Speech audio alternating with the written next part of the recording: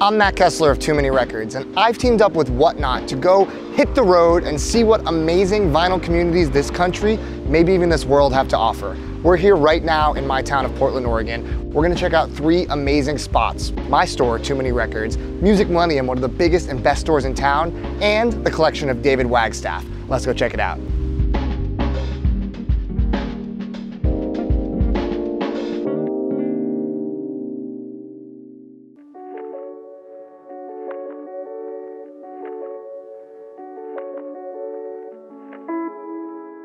David Wagstaff is first and foremost a music lover. I've had the privilege of getting to know him since opening my store in Portland. Spending years of his life traveling and DJing around Europe and the States, he carries a seemingly endless amount of fascinating stories about playing alongside and bumping elbows with some of the most interesting names in the music world.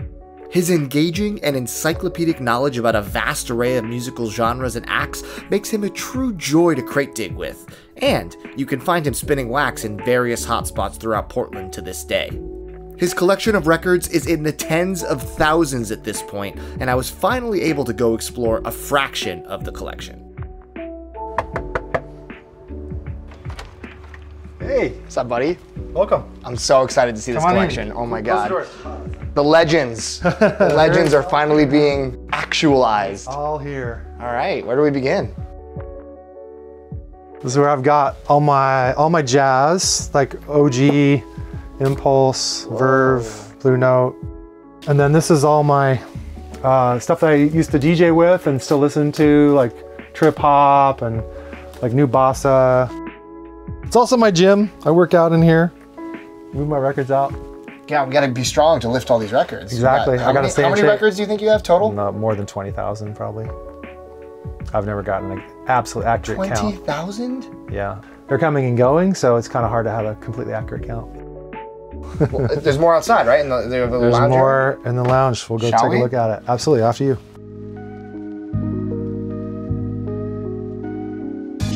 Yeah, so this is kind of where I've got all my kind of day-to-day.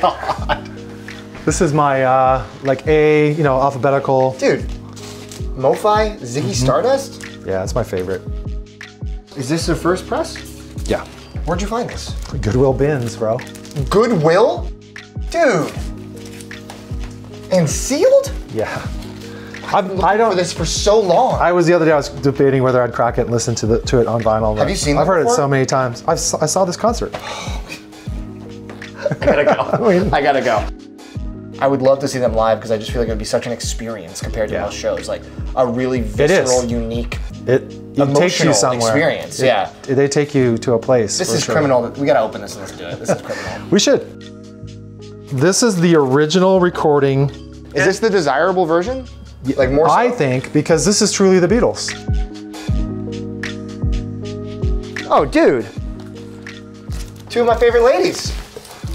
Yeah, man. Got Brandy Carlisle, yeah, signed, and Phoebe Bridgers, signed. My #1 album of the year when it came out.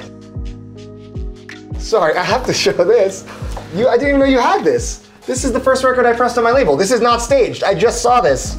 I thought you would find that. That Too Many Records. Look at this. You can sign it for me. Oh, I will sign this for you. Yeah. Too Many Records logo. That's so rad. I love that record, dude. It's amazing. What is the record? You told me there was this record that like you couldn't live without. We were driving to that collection. Do you have it here? Oh, Blue Nile. I think when you hear this record, it will change your life. Did they inspire anyone modern, like very clearly? Peter Gabriel. Peter Gabriel? Okay. So would not be so without this record. Wow. He called them and said, "Can I come and see how you did that? Would you show me?" And they were like, "Yeah, yeah." So they became friends. He became friends with all the guys. I've never even seen this in a bin when I was flipping. It's pretty, you will pretty hard to not find it. Let's keep. There's so much more. Let's keep looking. Let's keep going.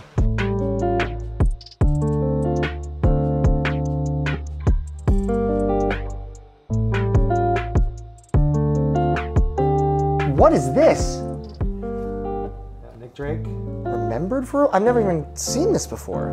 So this is a very limited edition. I think they did 1,000 of this. Wow. Nick Drake's family, they got hold of some BBC original recordings. He did very few recordings, as we all know. They released this 10-inch in this box set. It's the only way you can get it.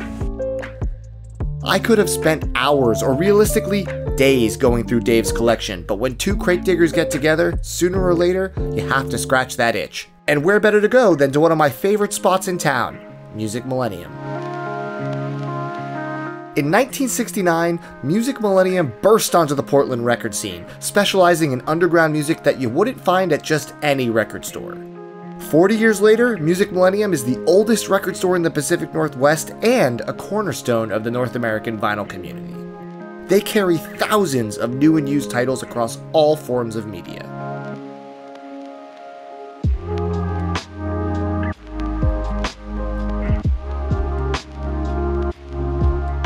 So, I think you do the same thing as me, but I like to look at I don't usually look at the name cards. I usually go straight for the letters. Because that's like where you find the gems, right? Yeah, I just go right to the used P. Oh my God, no way. Dude, Tiny Stills, she is a friend of mine. She does like really good pop punk, kind of like singer-songwriter stuff, and she played TMR Fest, in, like the festival I threw in LA before I moved to New York. Oh wow, no kidding. We don't want our kids listening to bad words. Contains language that some people may find offensive. I don't.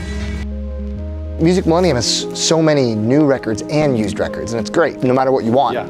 I'm not personally looking for new, but I always find good used stuff. I mean, you're probably at a point in your collection where new records is few and far between. I mean, the stuff that I'm looking for this shop is perfect for, because it's stuff that people don't know, or maybe they already have. And then, you know, like I love all that weird like yacht rock, AOR. Your whole cabinet of yacht rock that you didn't show in the previous segment? Yeah. We got to chat with some of the staff about their thoughts regarding working at one of the most iconic stores in town and the Portland record scene in general. For the most part, I'd say that the Portland record scene's amazing. You know, but beyond Music Millennium, there's a ton of great shops that I like to go to. It's one of the best record scenes in the country. I think we probably have more record stores per capita than any other city in the U.S. Kind of like the microbrew culture that happened in this town. There was customers in the store goes, I think I'm going to start my own record store. And the next thing you knew, you had Everybody's Records, Crystal Ship, For What It's Worth Records, all these record stores in town that were competing with each other to try to be the best record stores they possibly could. And they were trying to outdo all the other record stores. So it made for one of the best cities in the United States for a vinyl consumer. What do you think the coolest record is that come through the store that you've seen? The McCartney Lost tapes. I saw a Nail Bomb record the other day, point blank, and I was surprised to see it. Well, the artist is Akofa Kosa, and it's this sort of like African rock and folk kind of thing. I would say probably May Blitz's first record. That was quite a find. You got like the first Nirvana single came through the door, and those are very, very rare. And without thinking too hard, what's your favorite album of all time? Alarum by Johnny Flynn. Wax Fang's La La Land. Fleetwood Mac, Then Play On. Led Zeppelin 4. Well, my favorite band of all time is the Kinks. Their period from like 65 to 70 especially. Arthur is a great record, and sometimes I say it's my favorite record. Other times, the Kinks are the Village Green Preservation Society. We were also lucky enough to sit down with Terry, the owner of Music Millennium since 1996, and one of the most important figures in the vinyl community at large. You basically helped start Record Store Day. You were like one of the people that led this thing that's like a cultural institution within the vinyl community. You know, I sometimes give Garth Brooks that credit. Because in 1993, there was 4 major record distributors in the industry that came out with policies that if you sold used CDs in your store, they weren't going to support you with advertising or merchandising. I wrote this 3-page letter and sent it to all the presidents, vice presidents of distributions and labels and stuff, and kind of waged a little war between me and the industry. And then one day, Garth Brooks came out with a press conference that said, I don't want my new records sold in stores that sell used CDs. And within 10 minutes, we pulled the product out of both of our stores and wrote it up for return on all Garth Brooks stuff. I did a protest barbecue in the back parking lot and invited the media down and the public down to bring their Garth Brooks posters, vinyl records, VHS tapes, and I was going to barbecue them on the grill. And the day of that actual barbecue, it looked like there must have been a presidential election out there. There were so many media trucks out there. I took it a step farther and I did a tour, and I set this protest tour up at 9 record stores down I-5 from Bellingham to San Diego. In the ultimate end, we won. Out of this, I found out, oh, you know, record store owners have a lot in common with each other. In 1995, I started this group across the country of non-competitive record stores called the Coalition of Independent Music Stores. And it was made up of stores that were in non-competitive cities. We could make each other stronger by sharing ideas. Out of that, 2 other coalitions started. And in 2007, the 3 coalitions got together and went to the industry and said, would you be up for making vinyl on some compelling titles, unreleased titles, live recordings, and great records that just haven't been in print for years. That year, they were granted like 50 releases for this particular day. If you look on a graph, you can see vinyl being here in 2007. You can see the upswing of vinyl has been a constant up since that point.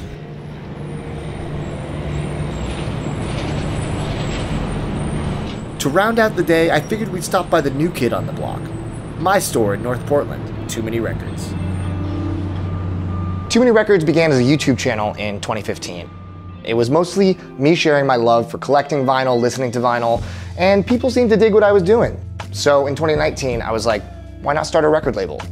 14 sold out releases, all of them on vinyl. Let's keep the train rolling. Why not open a brick and mortar record shop? So I moved to Portland in 2020 and I was like, this is the spot. They love music, they love vinyl, it's a great community. So here we are at the Too Many Records brick and mortar shop. I've been to a lot of record stores in my day, and my favorite ones are the ones that make you feel like you're at home. So with Too Many Records, I wanted to be open air, and there's tons of records, but they're all killer, no filler. You got grails on the walls, you have essentials in the bins, and if you really want to get dirty and dig, we got some beater copies down there that can start your collection off nice.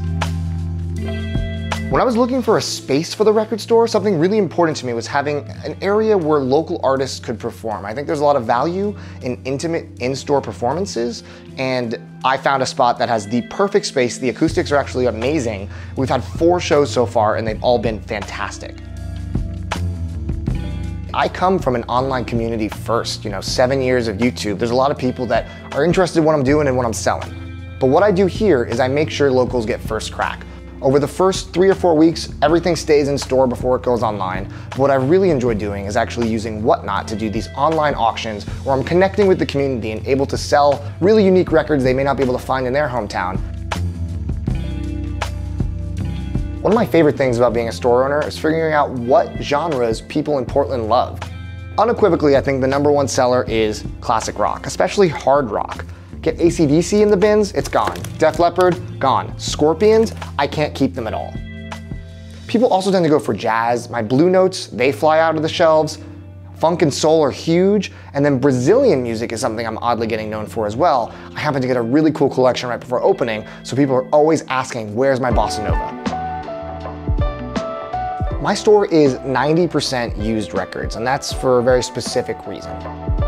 The thrill of the hunt. There's no name cards in the bins, they're all just letters. So you go to B, you pull out a record, and you see something you didn't expect when you walked in the door. That's part of the excitement. I love all the cool, used, rare records that come in.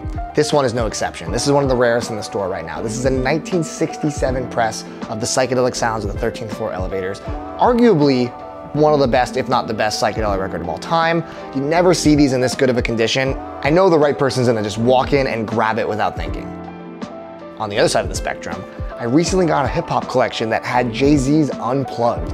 They have a bootleg of this that's also hard to find, but the original one-disc pressing, you never see this. I've never seen it at a store in my decade of digging. It's an amazing performance from Jay-Z at the peak of his career, goes for insane money, and I'm super excited to have it in the shop.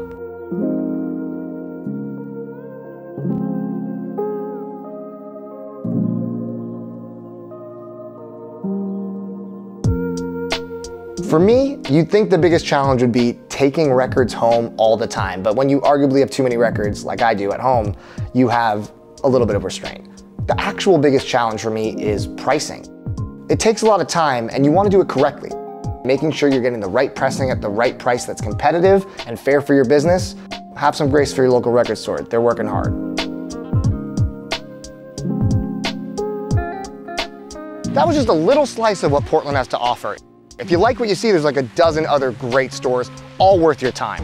The question is though, do you have an awesome store in your town, a giant collection? Leave a comment below because we might be coming there next. Take it easy.